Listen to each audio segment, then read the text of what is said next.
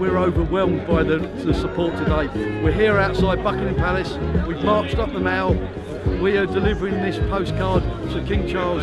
The Royal Mail will survive Simon Thompson. Our members will deliver, keep on delivering. They are amazing. Our members, we're so proud to represent them. The sacrifice they made, 13 days of strike action, and they are still out and about. Here in their thousands, absolute thousands.